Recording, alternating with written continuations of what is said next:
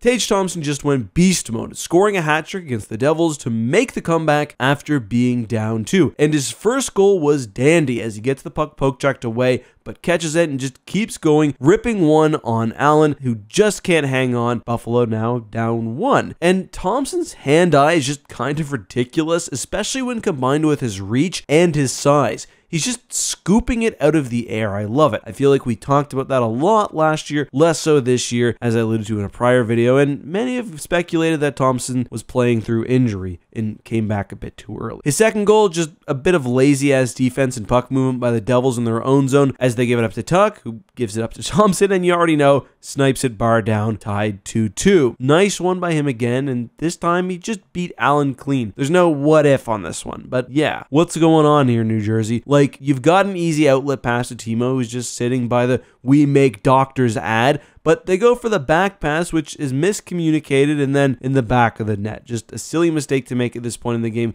when safer options are available. But away she goes, and we're back to the third, where Tage completed the hattie. 4.5 to go, Darlene fires it on net, and it squeaks through Allen, just sitting there for the tap-in as Tage grabs his 6th career hat trick. He'd also go on to add an empty netter and grab a nice 4-goal game, while also grabbing the win and keeping all those good points away from the Devils. And for me, that's actually the really big shock of this game, is that if Jersey had won, they would have been up to 78 points, which would have put them 3 back behind the Washington Capitals, who now occupy that final wild card spot. They also would have been just behind Detroit as well. Instead, now they're 5 points and 3 spots out behind not just Detroit and Washington, but also the Islanders, and they do not have the friendliest of schedules remaining, so not only was this game against Buffalo a massive waste, it may have actually killed their season. The Devils now have just 8 games left. That's Pittsburgh, the Rangers, Ottawa, then the Preds, a home-and-home with Toronto, ending with Philly and the Islanders. And that last game, I mean, depending on how things shape up, could be very interesting, but that's a pretty tough remaining schedule, and I honestly don't think they'll even be close to that wild card spot. I thought maybe before this one, but this sealed it for me.